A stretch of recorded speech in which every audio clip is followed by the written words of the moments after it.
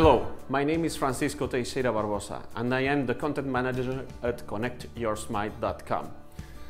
Today we are going to talk about surfaces.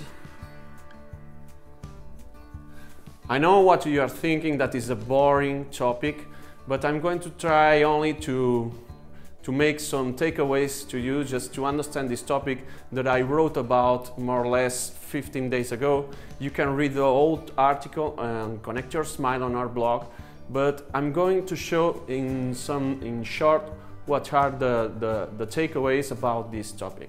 So first of all, I asked on my Twitter a poll. I did a poll where I asked people what they think about the surface, what would be the ideal surface. And they answered, the 60% of them answered that they would like moderately rough surface, which is great. This is the right answer, okay? 60% of people said that. Okay, and the other thing is that you have, I am a dental office and there are a lot of sales representatives that came to my office and they always say the same speech.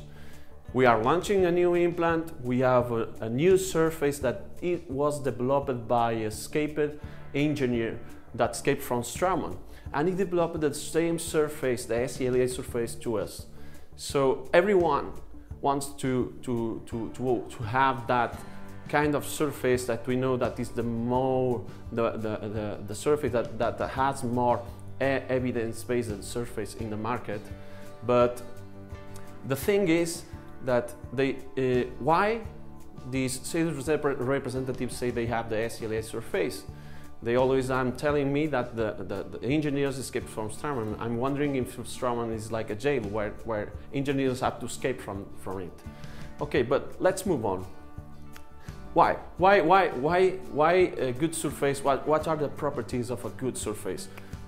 I would like to start with a classification from Weinberg in the year 2004.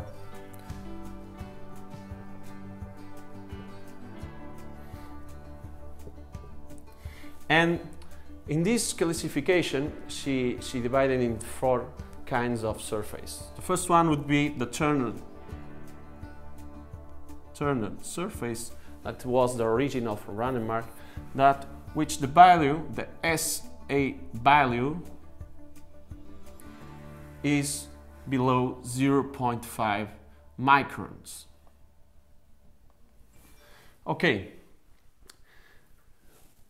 this is the value for the Turner surface.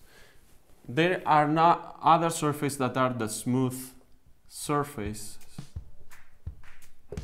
They have an SEA value between 0.5 and 1. At this point, I would like to tell you what is the SEA value. The SEA value is a 3-dimensional way to measure the topography of an implant surface. So when this will be our reference to choose an implant system and to know what we can do with that implant system.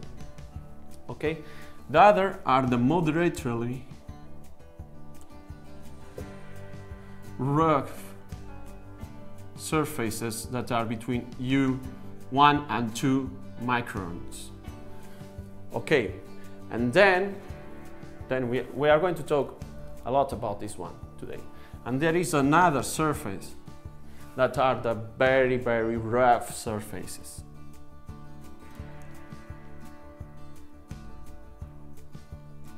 That have an SEA value more than 2 microns. Okay, in the market, most of the brands, they have an SEA value that is in these conditions, that is in this range between 1 and 2 microns. And what is great about this one? Okay, let's see. For example, Straumann, more or less, it has an Straumann SLA. It has a 1.8 SEA. Tionite from Nobel, it has more or less 1.6. And there is a surface that I use in my system that is the Implant Blast from Fibo.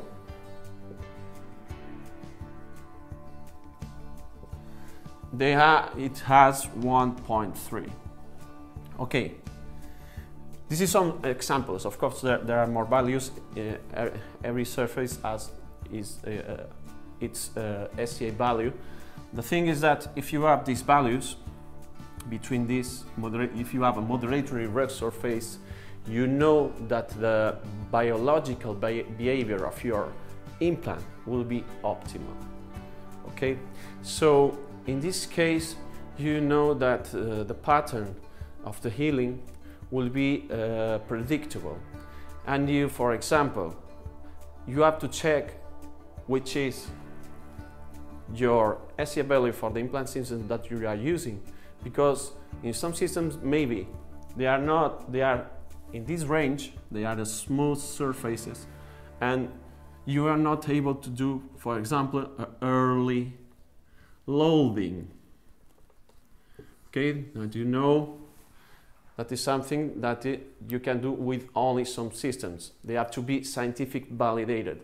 For example, the SCA surfaces, it is validated for the early loading.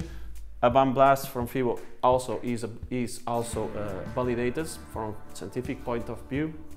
And of course, this is the thing that you have, because there is something that we call the danger zone. The danger zone, let me just remove some of these things.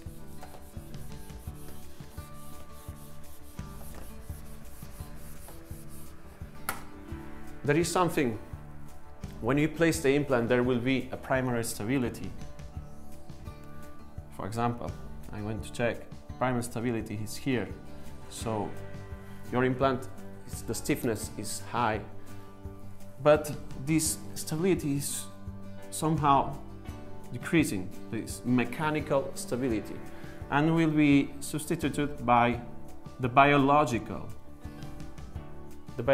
integration, what we call the osseointegration. This curve and this behavior is different and is dependent on your surface. If your surface is a Turner surface, for example, you know that this time span will be much more longer, and you have to wait much more time to load your implant. Okay, this also depends on the type of bone that you are working in, because there is another research from Barwell in 2003 that it says something like this. Okay, you have an implant and you place an implant in a bone type 1, you place every implant in a bone type 2 or 3, and you place an implant in bone type 4.